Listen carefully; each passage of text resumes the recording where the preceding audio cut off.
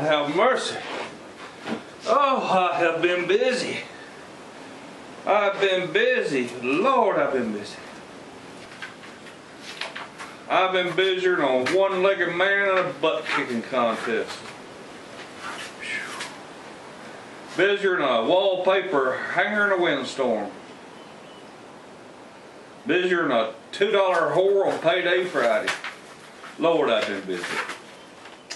Anyway, trying to work on this damn blame truck. The left turn signal ain't working, and I got to trace it down, figure out why. The wiring underneath it's a damn clusterfuck. Speaking of clusterfucks,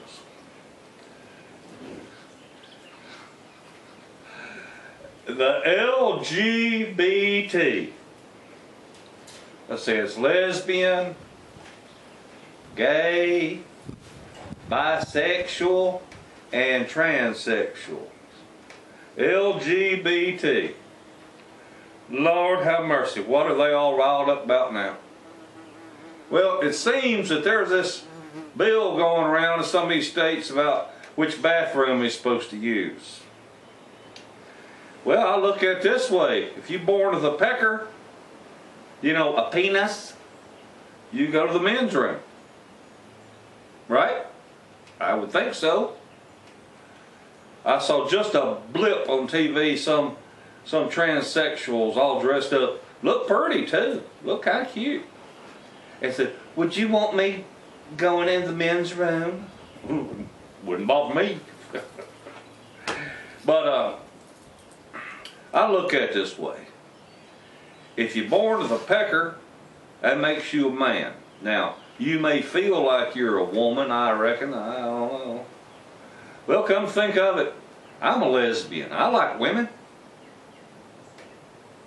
I guess it's just a state of mind.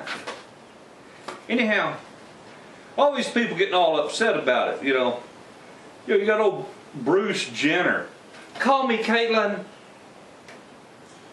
Well, you know, it's my understanding he had his pecker cut off. Well, I got news for you, Bruce Jenner.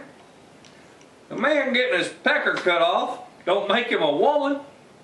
It makes him a man that's had his pecker cut off. You dumbass. God. But, you know, these, I reckon the way I feel about it now, well, I'm not going to get over the damn religious talk. I'm just going to talk normal like I usually do. Boy, I ain't not politically correct. But I can understand people being upset about the idea that, you know, they're opposed to the bill because if you identify yourself as a female, then that's the restroom you should use. Well, what I don't like about it is some pervert, a man, could dress up like a woman and go in the bathroom where my granddaughter is. I don't like that. I don't like that. I don't like the idea of that. So, I don't have a problem with a, pardon me, but just a way of saying it, a bull-dyke lesbian. You know, the lesbian that is the manly of the couple. Don't bother me for her to go in the ladies' room. That's the kind of plumbing she's got. Okay? And it don't bother me for one of them trannies that's you know, some man that's gotten surgeries and implants and all that. Don't bother me for him going to the men's room to use the toilet. You know, this has been going on for decades. And you've probably shared a bathroom with a transsexual or a person that wasn't exactly what they said they was. But you never knew it. I mean, let's face it. What can you see in the bathroom? You know, they've got stalls and stall doors, even the urinals. I mean, you want to look, see what the guy next to you's got, you got to go over and try to look. I mean, it's obvious. You really got to make an effort to see. So I think it's just a bunch of damn people getting all upset over nothing. So I look at it this way. You got a pecker, you go in the boys' room. You ain't got a pecker, you go in the girls' room. And Caitlyn Jenner, since you had your pecker cut off, I don't reckon you're a threat to nobody, so you go ahead and go in the girls' room. Oh, Lord. Well, that's my little rant today on the LGBT. Oh, what a crock of shit. And the thing of it is, I have some wonderful friends that are lesbians and some wonderful friends that are gay males. Very nice folk. And having been through some serious mental issues myself from Iraq, I can understand how the mind can work or not work right or whatever.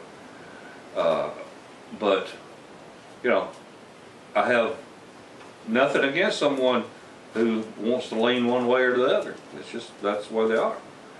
And, you know, we're all people.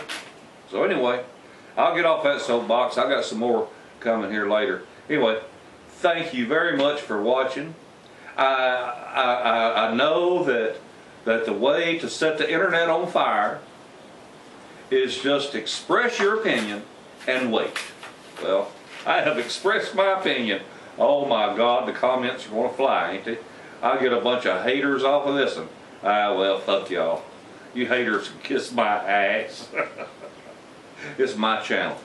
My subscribers follow my channel to watch me and hear and see what I can teach them and what we can share and learn together. And you haters and trolls out there can kiss my ass. You want me to show it? Oh no, I might get somebody attracted to me that way. Anyway, y'all have a wonderful day and a better tomorrow. Bye.